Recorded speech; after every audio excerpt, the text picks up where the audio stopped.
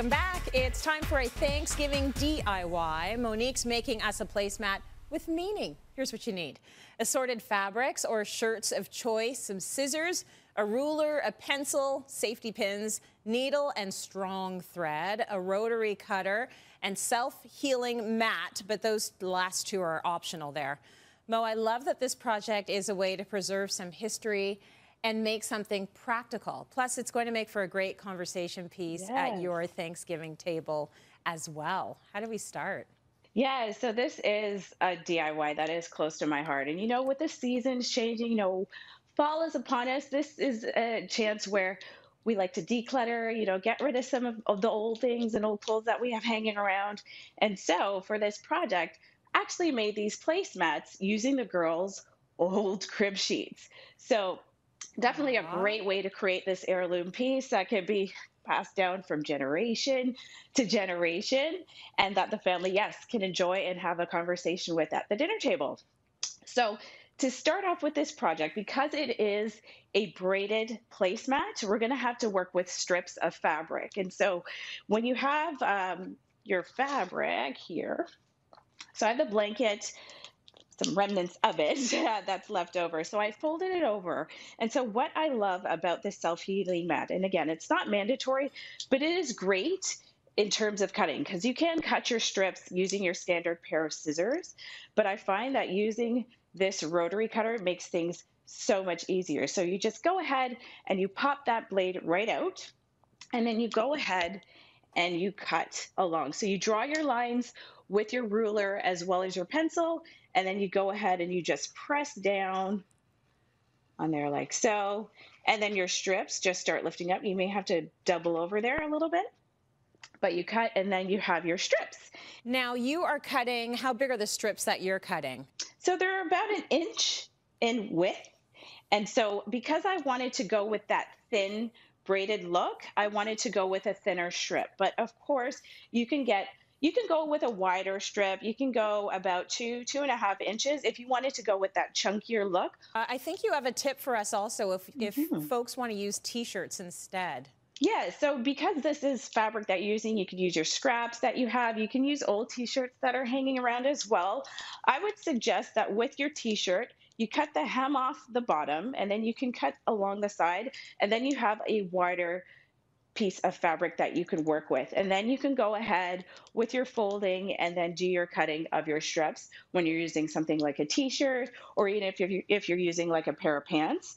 I find with the fabric as well, with the sheet that I used, I find that, and I actually really love this, that it created that frayed effect as I cut. And so if you really aren't into having that frayed effect, you can also go with the jersey material that you have in the t-shirts, and you won't really have as much fraying.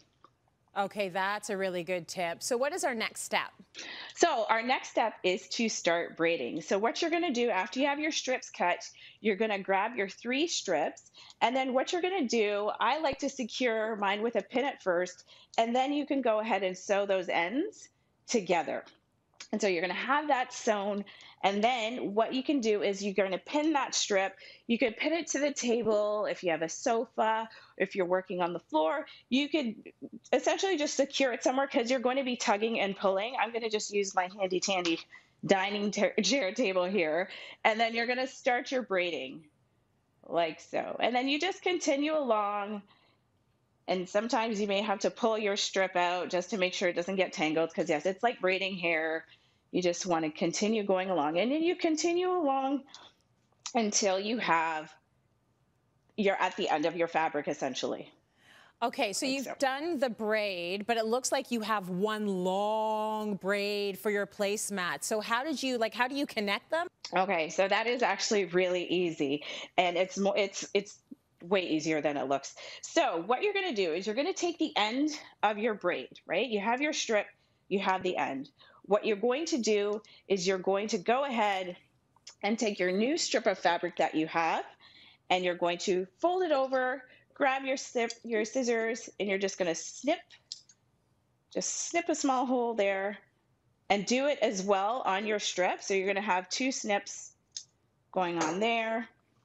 You're going to stack your new strip on top of the end, and all you're going to do is just thread it through like so, and then boom, you have a strip. And then you're going to continue that along with the other two, and then continue braiding. So then you're going to go ahead and start sewing. So what you do is you just take the end that you started off with of your braid, you're going to tuck it in about 1.5 inches. You're going to get your needle and your thread, and you're going to sew it and secure it. And then you're going to go ahead and continuously spiral around and stitch while you're doing that at the same time. So you're going to spiral, stitch again, stitch again. And you're just going to continue until you're at the end of your braid. And Mo, do you care if you can actually see the stitches, or is that sort of part of the charm?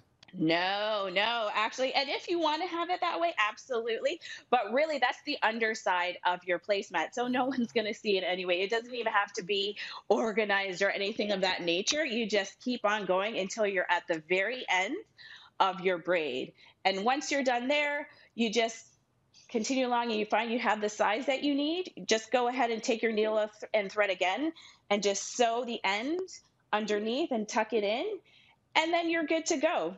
You have your placemat. Such a lovely project. Thank